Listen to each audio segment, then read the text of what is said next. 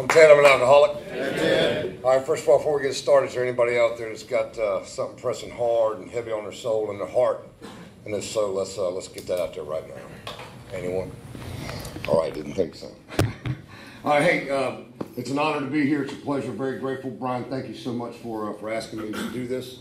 Like we always say, it's an honor and a privilege to be asked to do things for Alcoholics Anonymous. To be given the opportunity to share my experience, strength, and hope, my story, if you will, again, is something that has been bestowed upon me, for which I will forever, and I can't say enough, forever be privileged and grateful to do so. So, I was born in 1970, January 28th, in Wilson, North Carolina.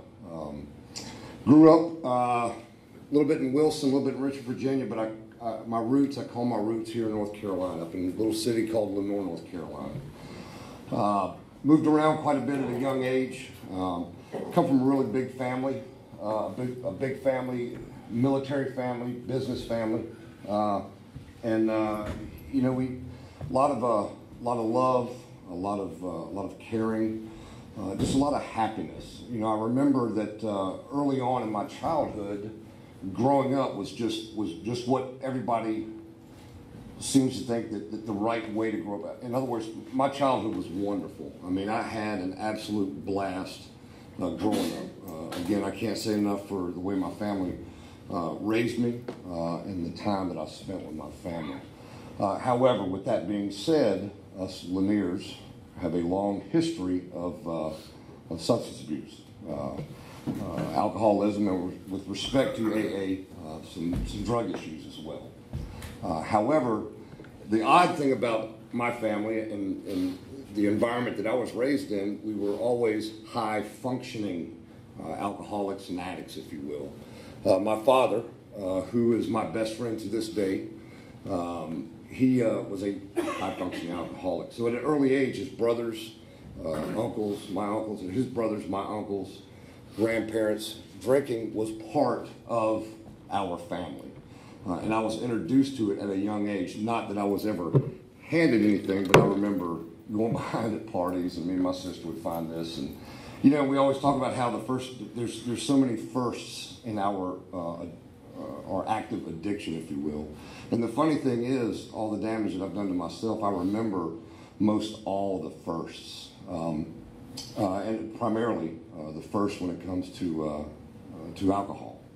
And I don't think it was a catalyst at a young age that set me off in the path to where I ultimately ended up. However, I do think it started the foundation.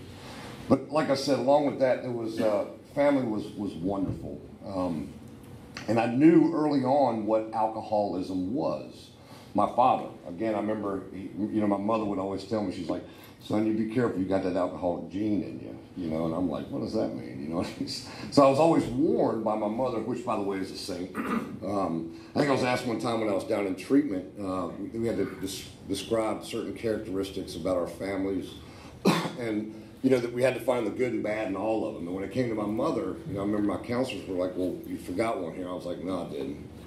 I said, if there's ever a saint, it's my mother. And I just could not bring myself to write anything negative down because there just isn't nothing negative. So my point is this, my mother was always there, and she would always warn me of my father's actions and how, and his brothers and everybody else in our family, how it could affect me if I was not careful. I look back on that now and, did I believe it? Yeah, I did. I think I tried to listen to her advice early on, but eventually I threw caution to the wind. I didn't listen to it anymore. I was like, surely it's not going to happen to me. And you'll see as we get into this, it gets pretty rough. So with that being said, again, life was wonderful. I went on and grew up, did the same thing that most all of us in here have done. We grow up, we go to school. We either play sports or involved in stuff. And everything that I ever did, I learned from my father. One of the biggest things I got from my father was, despite the fact that he had some unfortunate events when it comes to alcoholism, he was always a high performer. No matter what, he always succeeded. You know, my father was never a mean drunk. We always called him a dumb drunk because my father was the kind of guy that would get drunk and he would just fall asleep. You know, so there was never any violence. There was nothing like that. Even with, you know, other extended families, immediate families, there was never any violence. It was just a big happy thing in our family. And I thought, you know, why does my mom always tell me, son, you better be careful, you're going to have that alcoholic gene in you. But again, it was just part of what we did. But the one thing that stood out in my mind was the fact that my father was very successful. And I remember at an early age, he had lost a job.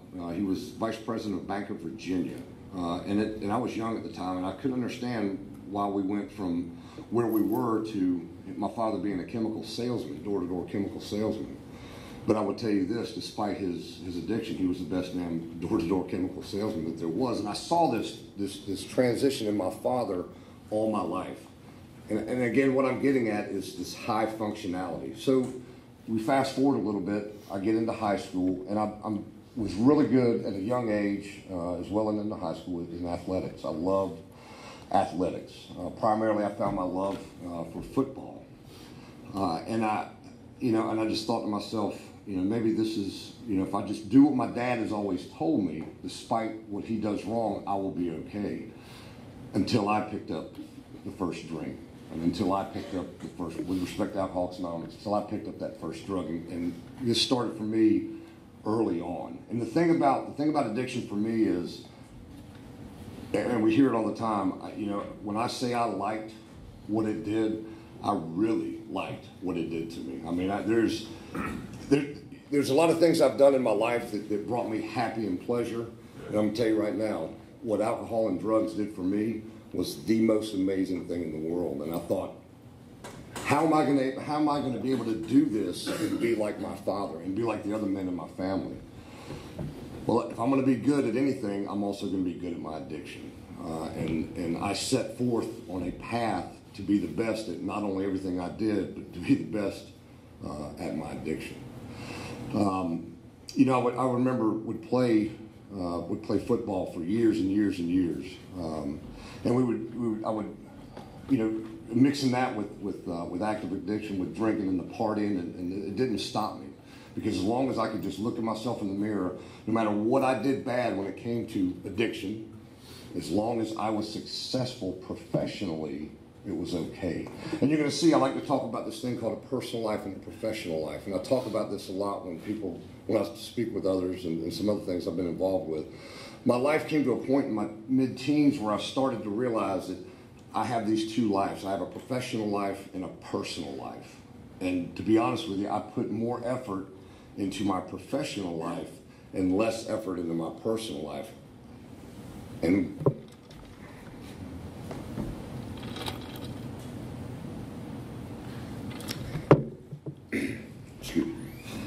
little did I know that was going to be the beginning of an extremely rough road. So anyways, time goes by. In my early teens, things progressed to a level that it shouldn't progress for a teenager. And my personal life started to plummet while I was still able to maintain that professional life. And I know as crazy as that sounds, it did not matter what I did to myself or what I did to others, what I did to friends and what I did to the people that I love. As long as I was good at my profession at that moment, I didn't care what I did to anyone, primarily myself. And for the longest time, I tried to figure out why I was like that. Nowadays, I do know why. Time goes on, and it's, you know, high school's running out, you know, and I'm getting ready to graduate. And all those football scholarships that were offered to me, I chose not to take them, and I chose to do other things. I had 3 or 4 football scholarships straight out of high school, and I chose to do the wrong thing. You know, I chose not to focus on that professional life for that one instant, and it cost me everything that I had worked for up until that point. And I think what that did was it started a whirlwind of addiction. A lot of trouble with law enforcement. Was thrown out of my house. You say at 19 years of age or 18 years of age, I've lost everything. And at 18 years of age, what did I lose? I lost the roof over my head. And as badass as I thought I was, it sucked when you didn't have no place to live, especially when you knock on the door and nobody would answer. And I'll never forget, I thought to myself, there is absolutely no way that I'm going to live like this. I'm going to do something to make my life better. Well, the only thing I knew how to do was to find a profession, because I certainly didn't know what to do alone without one. I'll never forget, I had induced certain substances, had a rough night, and was taken to the emergency room. I'll never forget, I checked myself out the next day. And again, like I said, I'd been thrown out of the house. What little an 18-year-old could have, I didn't have no more. And I'll never forget, I walked home and I knocked on the door. My dad answered the door and he says, "What do you want?" And I said, "Dad, take me to the recruiting station." So in 1988, 89, I joined the military. And I thought, this is it. I finally found something that's going to allow me to be that successful guy that I used to be. And again, I say used to be, I'm still a teenager, but sometimes we live fast when we're young, and we have to grow up a lot faster than a lot of folks around us. So I joined the military, and I thought to myself, okay, this is it. I've beat that demon. I now have this professional. This is where I feel comfortable, where I need to be in a professional status. And so my military career began. Along with that military career began an overabundance of alcohol abuse. The other substances and things of that nature tapered off. For those of you that are familiar with the military, any type of government work, they have this thing called a urinalysis, and I was not gonna let something as simple as that take me away from my chosen profession. From the moment that I raised my right hand and put that uniform on, I knew right then and there I absolutely had found my dream job. I absolutely loved the military. Throughout my 20s, was nothing. It was nothing but work and play, And again, we talk in the military. You talk about a bunch of guys that like to play hard and party hard. Let me tell you something. We defined it. We really defined it, and it was acceptable. It was acceptable. There was times where you were expected to drink. You by no means was I ever going to be the one that says, "No, it's okay, I'll have a Coke." No, that wasn't happening. And again, not that anybody held a gun to your head and made you drink, but again, there's this thing in the military called the chain of command, and the person that outranks you, if he's going to hand you something to drink, I suggest you take that drink and drink it. So again, that's just kind of the way it was. But again, I never thought anything about it because once again, no matter how bad it got on a weekend or a weeknight or at a party or at a military ball, as long as I showed up the next day and performed, I did not care what I did to myself and anybody else in my personal life. So here we go again. There's that personal and professional life. I once had a first sergeant. A first sergeant is in the military is a senior non-commissioned officer, and we were having a formation one day, and there was some guys out there, and I can remember standing in formation. If those of you in the military experience knows that I've been in formation before, and the guy behind me's got his hand on my back, so I'm not falling out, because we've been partying all night. We're getting ready to run 10, 20 miles or whatever, PT in the morning. And this one particular morning, there was a lot of guys out there that were just, in bad shape. And I'll never forget, this guy's name was William B. McHugh. He was an old Vietnam veteran. And he looked at us and he said, you want to talk about putting gas on a fire. He looked at the formation and said, "Let me tell you something," and I won't use all the explicatives he used. He said, "Let me tell you guys something. If you were going to," and I quote, "if you were going to stay out and hoot with the owls, you had best be able to damn soar with the eagles." And once again, I'm off to the races. So you mean to tell me I can drink as much as I want and all I got to do is show up and perform every day? I'm on that. I can do that. And I did it for 22 and a half years.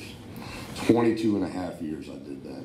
And you think to yourself, there's got to be more out there that motivates you to be successful. And there was, and there still is to this day. However, when I started this split in my life with the personal and the professional side of things, I had a pass. Man, I had the green light. I mean, and it was ingrained in my mind that no matter what I do when it comes to consumption of alcohol, as long as I perform and show up, I'm good to go. And that was probably the worst thing you could, little did I know then, I know now, that was probably the worst thing, the worst advice I could have ever been given. So early on in my 20s, I got married. I got married to a lovely woman. Her father was retired military. I've been married to her now for, thank God, for 25 years. I have a son through a previous relationship and 2 children with my wife now, wonderful children. Got married early in '92, and it's funny that we talk about the drinking aspect of things. I proposed to her at a keg party one night or something. Just imagine that, exactly. It was the day after Valentine's Day. Who does that? This alcoholic does. That's who does it. And I think we spent our wedding day roller skating, ice skating, bar hopping, floating the keg, and then what 2 young couples do late at night. With all the funny gifts everybody thinks they should give everybody. So that's kind of how my wedding went. But it was great. It was awesome. We've been married for 25 years. I can honestly say that other than my children, my wife is probably the best thing that has ever happened to me. And by the grace of God, she has still to this day stuck with me. And I'll get to something here in a minute that most ladies out there would have never put up with. And again, I just can't say enough about that in just a second. But so through my 20s, life is good. I'm in the military. I'm PCS. I'm changing my station from Germany back to the States about every 3 years. I'm in charge of my career. Back in those days, I could call our branch manager, if you will, in D.C. and say, hey, man, I'm coming up on my time. Here's where I want to go. So I controlled my career everywhere I went. And again, it's with this notion of, I'm going to get what I want when I want it because I have this professional life and I don't care who I have to screw over or who I have to steamroll to get it. And I apply that in just about every facet of my life. Things, gosh, I could go over deployments and combat and all that stuff, and that was all part of the military career. However, there's one thing I do want to bring up, and again, with the utmost respect to Alcoholics Anonymous, we talked about firsts early on when I started, and this is gonna tie into what I've got to say here in a minute. I remember the first time I had to have dental surgery back in the early 90s, late 80s, prior to going to Desert Storm, and I was given an opiate pain medication, and I remembered it. Never ever forgot the day I took it, what it made me feel like, and what I was wearing, where I was. And I also like the fact how it worked well with alcohol. Time goes on. It happened again in '95 when I broke my ankle. Another taste of those medicines. And then again, it happened again in the year 2000. And again, I feel as if I should bring this up because it is a part of my story just as much as alcoholism is, because I'm dual diagnosed.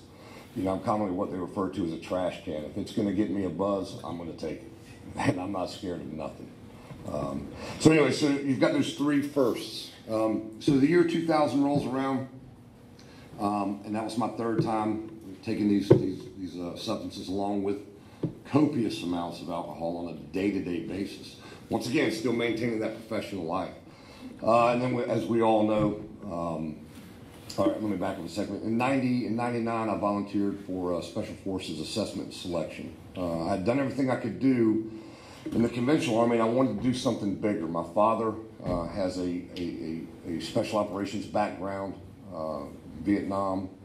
I've got a couple other uncles and cousins and whatnot that have dabbled in that arena, but I wanted to be the best. I wanted to be the one. I wanted to follow in their footsteps, and I wanted something different because I had reached a point where I was tired and bored with what the conventional army had to offer. So in '99, I decided to join the Special Forces, and I made it. Shortly thereafter, the towers fell, and it was game on.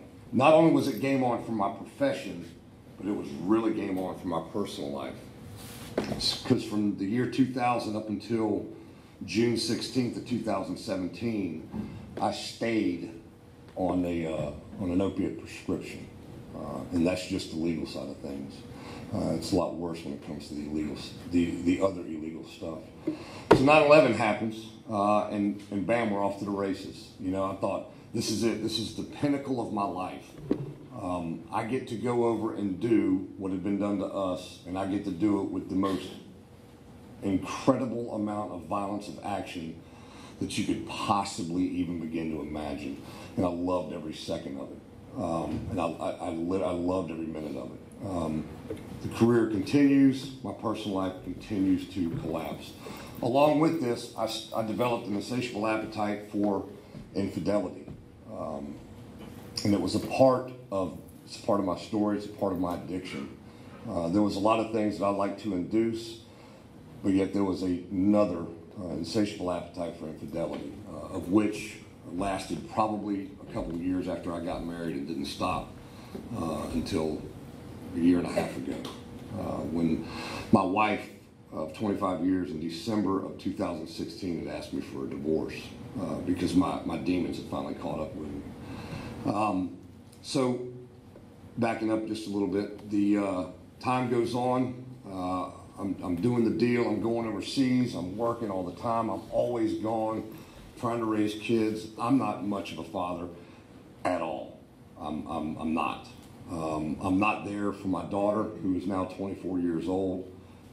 She would get scared of me when I would come home, and then when I would finally warm up to her, I would go off, consume copious amounts of alcohol and other substances, and then she would be scared of me. So I was a horrible, horrible father. She says otherwise. Maybe she remembers things that I don't, but me personally, I did things that a father is not supposed to do. Did I provide for him? Yes, I did. I provided, but what I didn't provide that I know now was that emotional support that my daughter so desperately needed. And thank God she's just fine. She is married. Her husband's in the military, and they're overseas in Germany, and they're loving life. But again, I just was not there. I was there, but I was not there. One of the things that I started to realize around about 2004, 2005 was some psychological issues that I was dealing with. Now you start to compound addiction with untreated psychological disorders, post-traumatic stress, things of that nature. You are really starting to become a time bomb that eventually is going to explode, and explode it did. The career aspect of things was going great, and again, my personal life was still diving at an alarming rate. I'm coming up on close to retirement now, and it's about 2008, 2009. I'm starting to think, I think I'm at the end of my run. It's about time for me to pop out, pop smoke, and do something different. And it had gotten to the point where, I thought I had accomplished everything that I'd ever set out to do. But I was scared because I knew once I left the military, I was going to lose that professional status that I speak about often, and have to deal with the aspect of personal life, which scared me to death. Dealing with personal things, be it family, dealing with myself, scared me to death, and just another reason why I inundated myself with addiction, because I could not handle it any other way. I just couldn't do it. I didn't want to do it because nobody was going to tell me what to do. Because we talk about we live with no consequences. In the military, one of the things I did, I'd attained rank very quickly. And I retired as in the 8th Master Sergeant. And again, that's it's pretty high. It's pretty kind of an accomplishment. But nobody was going to tell me what to do. Nobody was going to tell me what to do. I tell this story often. There was towards the end of my career, we had a guy that ran our unit urinalysis. And here's where I knew things started to get really crazy with my addiction. One day, there was word of a urinalysis. And I'd always been smart about the things that I took, be it legal and illegal.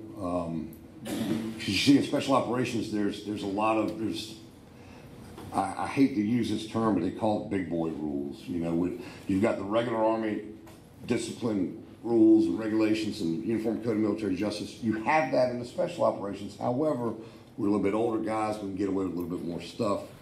And again, I'm not trying to discredit that. However, it's the truth because we are senior dudes and we can get away with more things. And if anybody out there with any experience in that area knows, they know exactly what I'm talking about. Well, what do? I take advantage of that.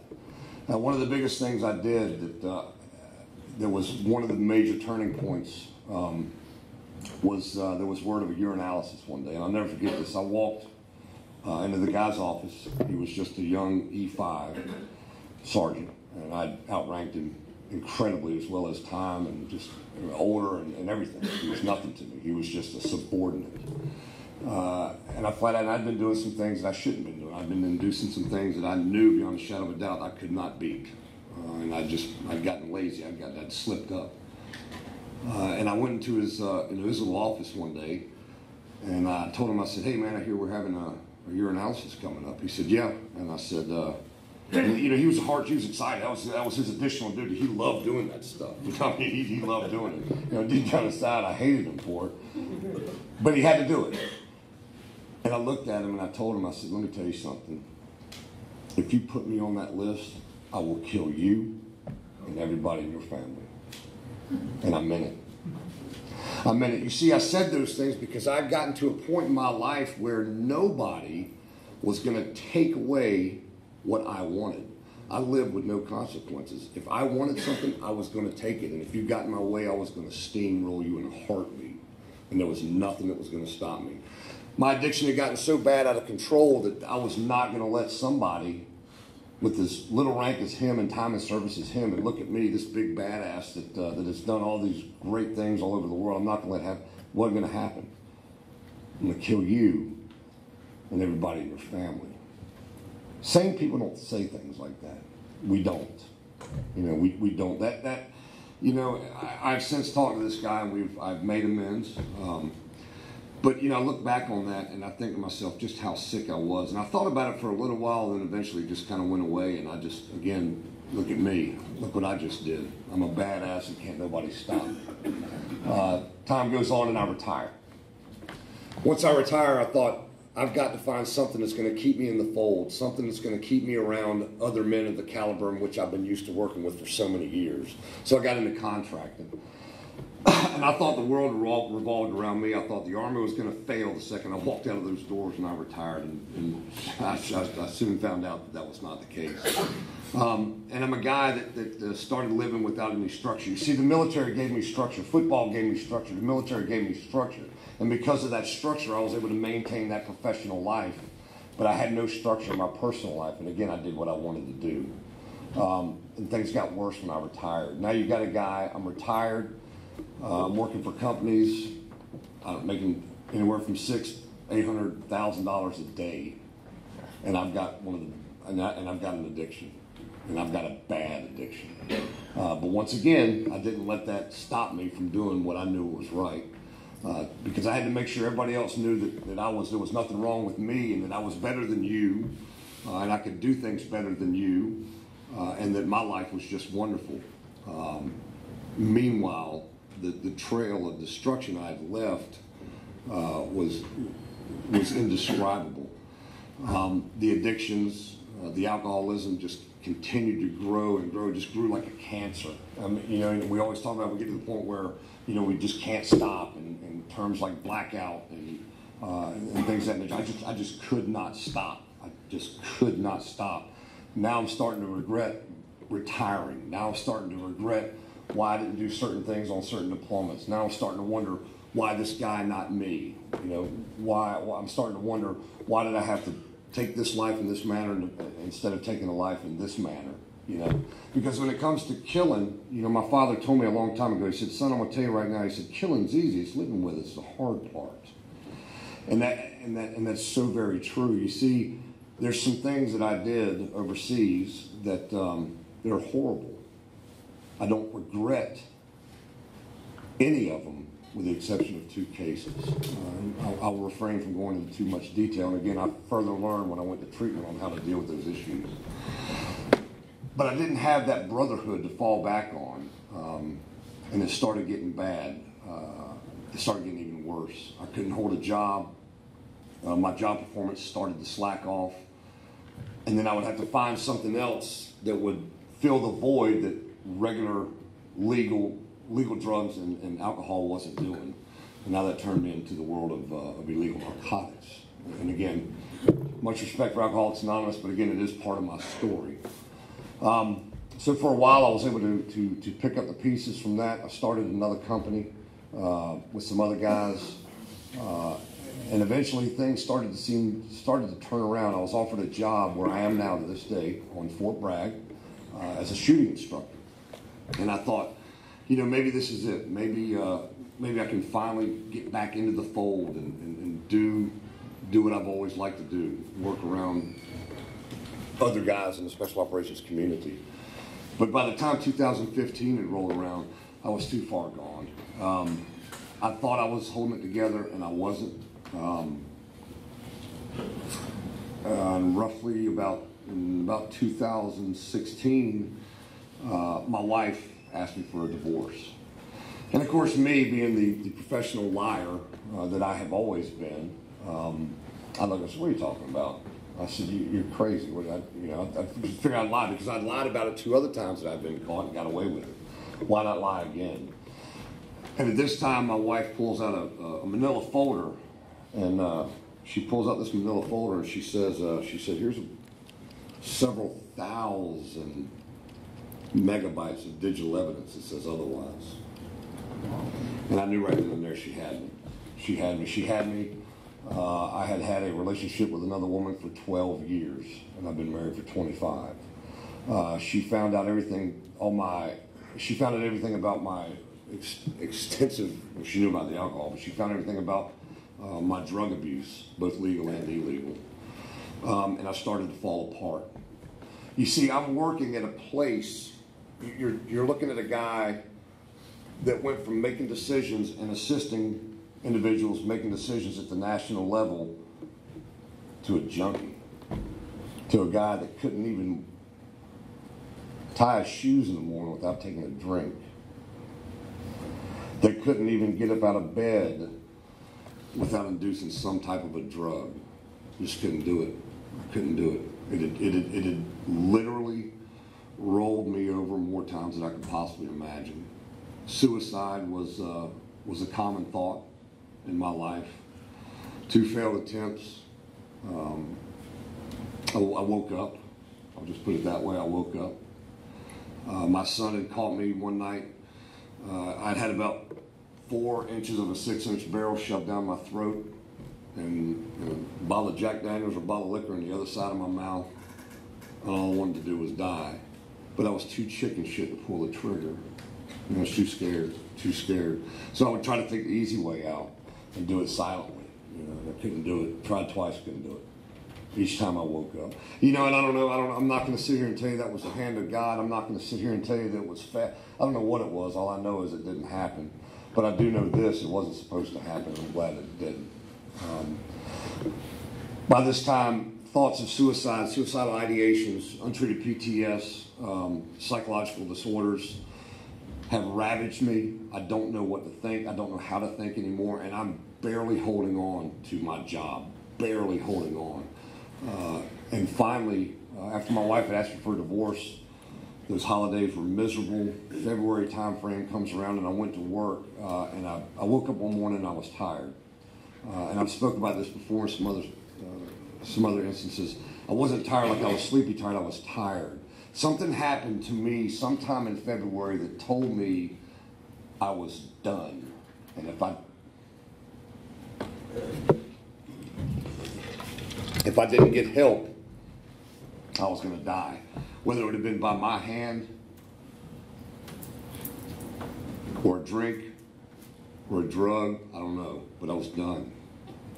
I was absolutely done. I was finished. A lot of your illegal substances out there that plague all of us, some of us, and here in America, we're forefront in my mind in every single waking moment of my life. And I was finished. I was absolutely finished. I had run hard for, gosh, I don't know, 30 years, considering my teenage years. Because I'm a guy I'm either in or I'm out. And cover that in a minute. I'm either stopped or I'm 100 miles an hour. You know, I'm not just gonna have one drink. I'm gonna have 100. I'm not just gonna do one drug. I'm gonna have as much as I want, and I'm gonna stack them, and I'm gonna do whatever it takes to get to where I want to be, because it amps a guy up like me. I'm an amped up kind of guy, and I just love what it did to me. All of them were uppers for me. Everything was booze, all of it. It just amped me up, and I loved it. But eventually, that had stopped, and it was killing me. So where I work, I tell this story often. I'll never forget. I was working with some guys, was doing some shooting instructions. First time in my life, I went to draw stroke my pistol, and I couldn't pull the trigger. For the first time in 30 years, I couldn't do my job. I couldn't drop the hammer, and that hurt. That hurt more than anything in this world, because I knew at that moment that professional life and that personal life that I talked about had finally collided. It had finally smashed, and when it collided, it was probably one of the. I can't, even to this day, I can't describe the feeling that I had. I don't know, there was feeling of relief, there was feeling of fear, there was feeling of dread. I mean, it was there. And it collided. And I'll never forget, I took my gun belt off, and I went up top to where I work, and I told a certain few people. And these people that I talked to and worked for, I had put some of them through the course that I'm an instructor at now. I've been on teams with them, I've been in gunfights with them, been all over the world with them. And I told them I needed help, and I needed it now, and that I was a bona fide 100% alcoholic drug addict. Make no mistake about it. You could look the thing up, and I felt as if I could see my face in there.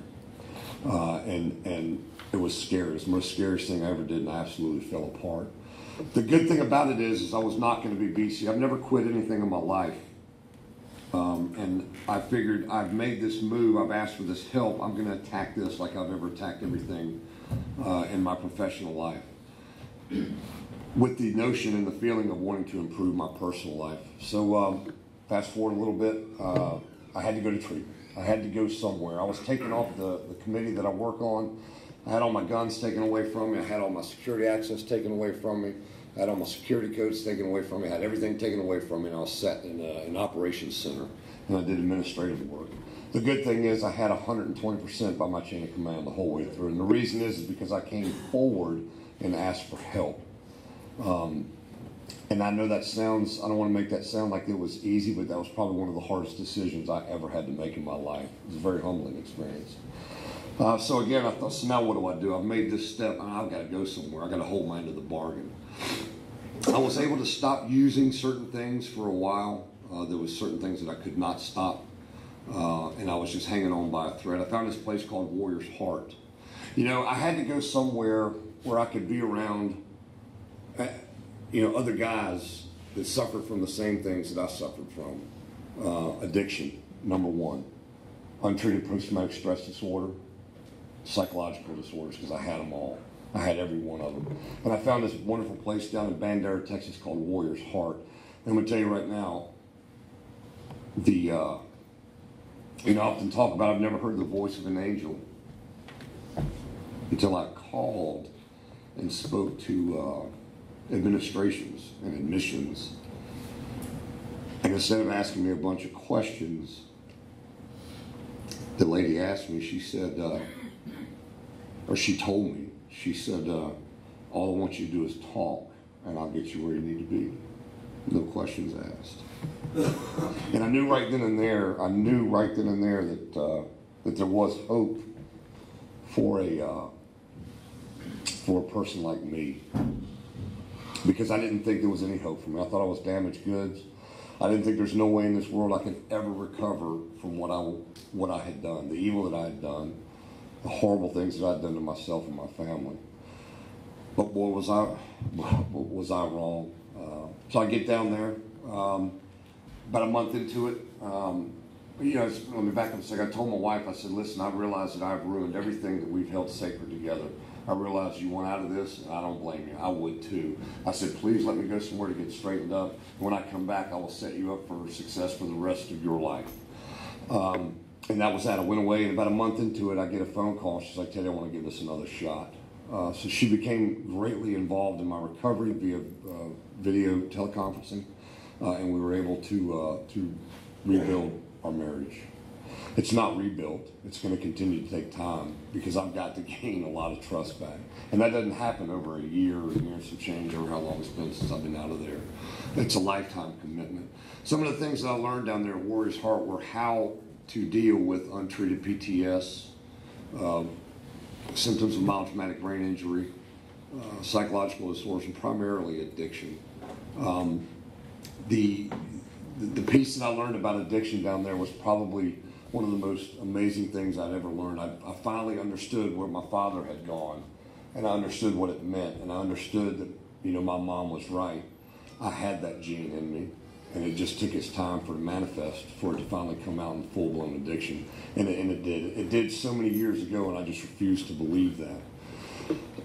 I went down to Warrior's Heart. I stayed down there. I kept extending and extending because I just wasn't ready to come back yet. And I finished up, and sometime in June, I think it was June last year, June 21st, I sat right there where Michael's sitting. Had a couple guys in mind that names had been given to me for a sponsor. And I came in here and I saw this individual, and I figured, well, out of the 3 names I was given, he's the biggest dude in there, so I'm going to have to pick him because I'm not going to be able to steamroll him. And it's probably been one of the greatest decisions I've ever made, the sponsor that I chose here.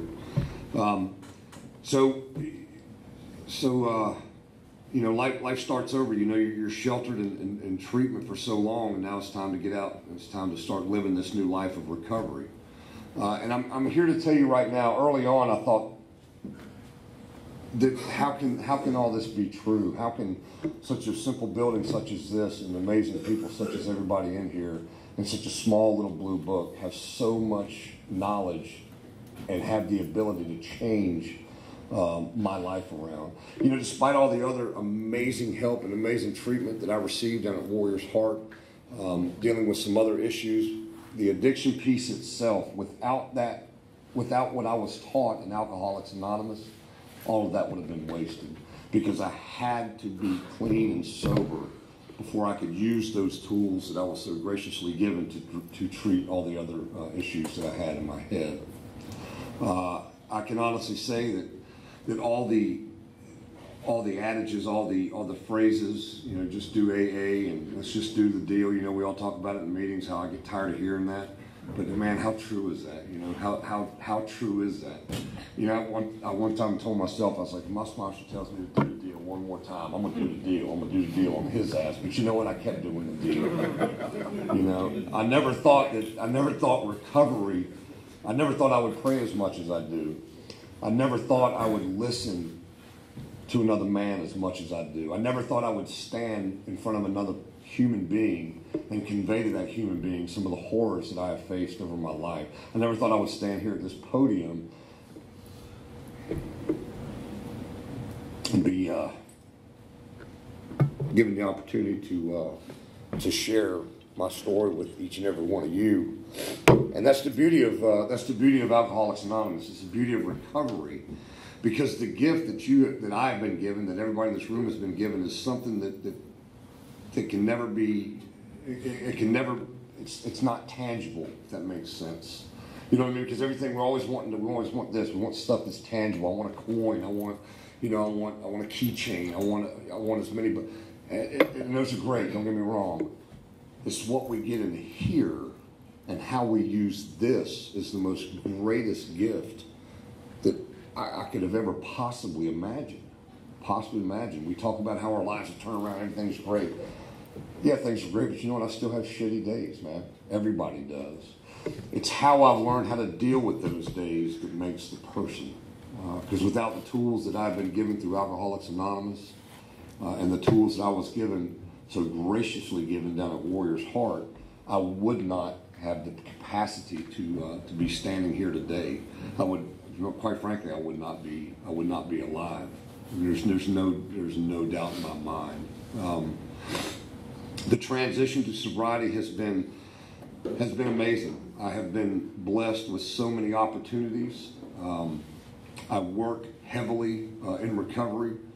I work with a lot of guys, sponsor guys, and I've learned all this through just being open-minded and just for once listening to somebody instead of making it my way. Instead of, like I always like to say, instead of saying I steamroll somebody to get what I want, how about I just keep my mouth shut and listen? And I've been told that a time or two too. Didn't like it, but I was told it.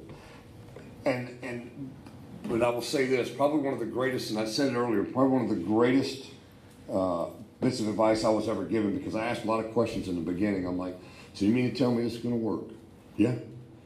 Well, what if, no, just do this. So you're telling me this is going to work.